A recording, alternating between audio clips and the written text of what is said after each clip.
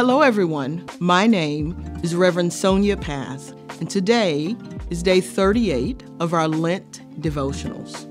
Surely your goodness and unfailing love will pursue me all the days of my life. Psalms 23:6. Even in the middle of your hurts, habits, and hang-ups, God is watching over you. King David says to God in Psalms 23:6, "Surely your goodness and unfailing love will pursue me all the days of my life." When David says, "Surely your goodness will pursue me," he's not saying, "Surely only good things are going to happen to me."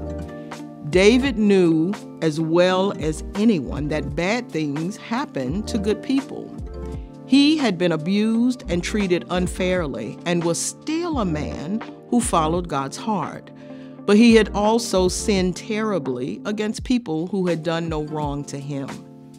David's point is that no matter how bad, evil, or difficult something seems, and no matter how much we mess things up, God will work it out for good.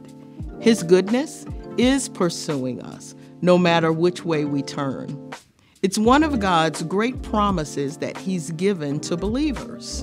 And we know that in all things, God works for the good of those who love Him and who have been called according to His purpose, according to Romans 8:28.